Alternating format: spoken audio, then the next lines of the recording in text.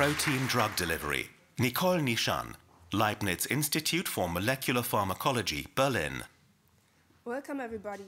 Last year, 25% of the 100 top-selling drugs were protein drugs. So protein drugs are on the rise, and this is for good reason. They are highly specific for their target, they are highly potent and non-toxic. Taken together, they have a very high effect, but very low side effect, the perfect drug. But they come with one big limitation. Proteins cannot enter cells.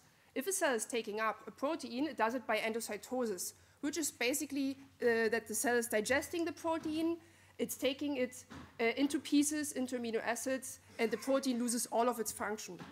So if we want to enter the cell with our protein drugs, we need some sort of super carrier that can transport our protein drug through the cellular wall into the cytosol.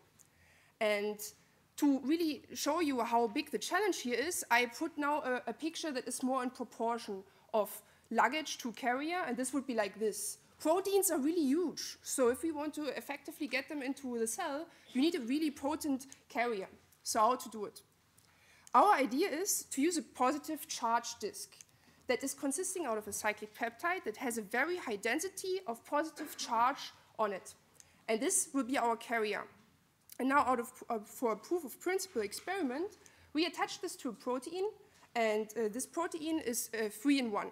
This model protein is a cargo because it's a big protein, but also it's a fluorophore, so we can use microscopy, and also, as long as we see it's fluorescent, we know that it's functional and it has not been digested. Now let's go to the result. On the top you see a conventional carrier. None of the cells was entered with a protein drug. Conventional carriers can only very vaguely enter the cells. But with our positive charge disk, most of the cells are transfected. To show this in numbers, where conventional carriers only reached 1% of the cells, we reached 84%. So let me show you who the team was. It would be Henry Hers, Francesco Natale, Cristina Cardoso, and Christian Hackenberger. And yeah, I would be glad to take questions. How versatile is your carrier? You mean to the protein? Yeah. It depends on the size. The bigger the size, the more difficult. The smaller the size, the more easy. At what level of development is this, and what systems have you tested it? So right now we have the proof of principle in cells. Next step is to do it in vivo with therapeutic proteins. If you want to use this on patient, and assuming that your drug is carried by the vascular system, how do you get across the endothelial barrier? That's it. It can magically get through the cell wall. So if you mean you want to get to brain targets?